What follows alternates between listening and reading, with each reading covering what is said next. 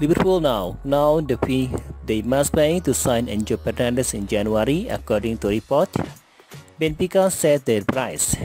This comes from Albola in Portugal. They claim that Benfica will not negotiate with team for Enzo Fernandez in January, as they see it. The World Cup star is not for sale. However, that doesn't actually rule anything out.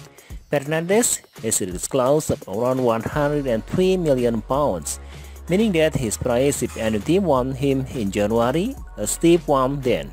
Liverpool are reportedly one team that does want to sign Fernandez. He could claim as much, saying that Manchester United planned on getting him in January, or that the very least they wanted to pause a fight for him before other teams were prepared to.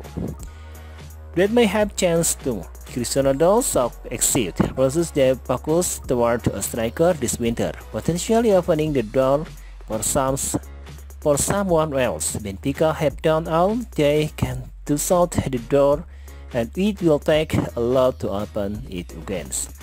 We imagine that rule out any chance of Liverpool signing Enzo Fernandez in January. He's a fantastic player, but £103 million is a massive price for him. It is one Benfica likely hold on to, as well, given the price Darwin Núñez went for in the summer.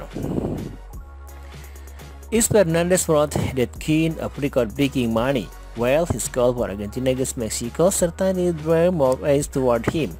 Chukwum called him perfect for his country recently, and the 21-year-old looked like he could be perfect for Liverpool. We will see. We would love to see him at Anfield, if only as an alternative to Jude Bellingham. £103 million like we roll out January transfer, but we hope to see Liverpool in the flight this summer.